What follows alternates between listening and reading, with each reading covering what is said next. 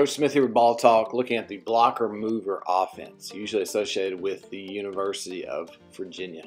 Here's the part one, the initial movements. We started in a 4 high alignment, kick it to the right, 4 drops down, 3 drops down. But then it's going to go into more of a wheel route. All right, everybody moves the same. 1, 2, and 3 are the movers, 4 and 5 are the blockers. As the ball moves, as the person with the ball moves, the other 2 guards move. 4 setting a pin down, 5 setting a flare screen.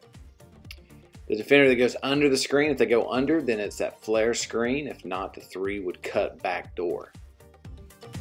You can see, here's your 2 blockers. You set your pin down, and here's your flare.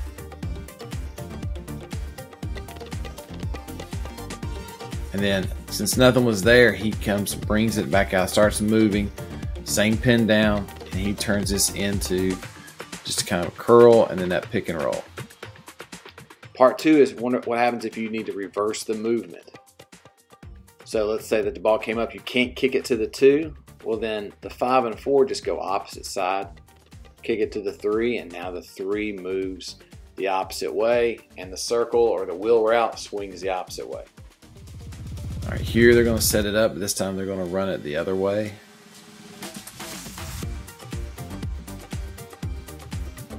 So they're running it the other way with now the top guys, their flare screen, the other ones are pinned down, and then they just reversed it.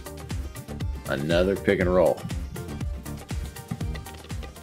Part 3 is the flare screen shot. If it's not open, then they just go right into a pick and roll.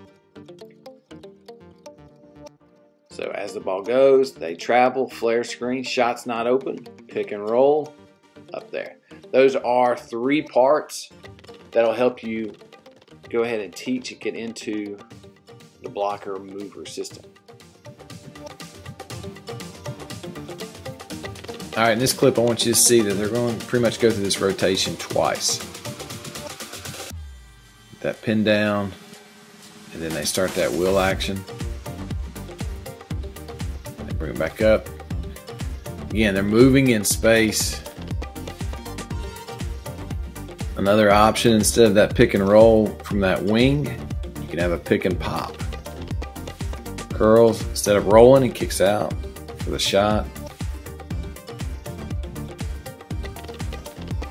If you're a coach looking to put in the blocker move, or at least start the action, again, this game is a great game to go watch. Now, I'm a Virginia Tech fan, so I hated that they lost this game, but it's a great way to get a good idea. It's a great camera angle on how the blocker mover works, and you can start to add in just a simple set of those actions. Thanks for watching. And again, this is not the full blocker mover offense. These are just the first few actions that you can run once you start implementing it into your system with your players.